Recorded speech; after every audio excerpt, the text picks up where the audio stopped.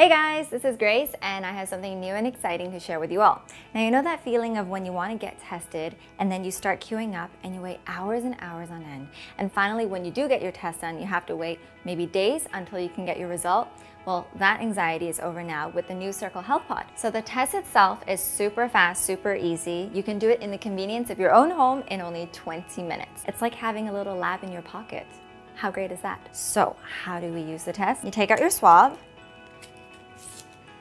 You can swab it on both sides of the nostrils for 15 seconds.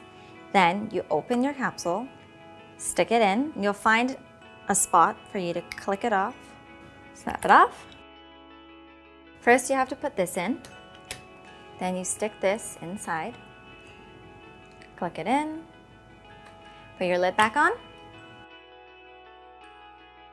and you wait 20 minutes. In the meantime, you can make yourself a coffee, have a slice of cake, relax for 20 minutes. So how do you know it's ready? Once it's ready, your Healthpod will either turn green, in which case it means you're negative and you're good to go.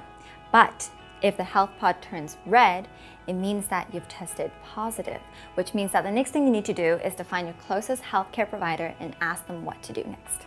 So what's the difference between the Circle Healthpod and any other test out there?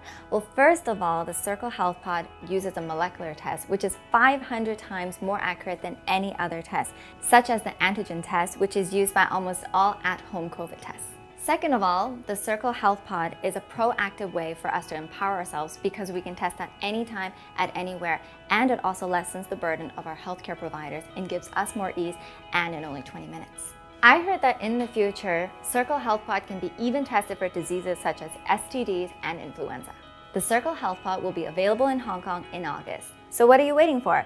Get on circlepod.co and get on the waitlist now.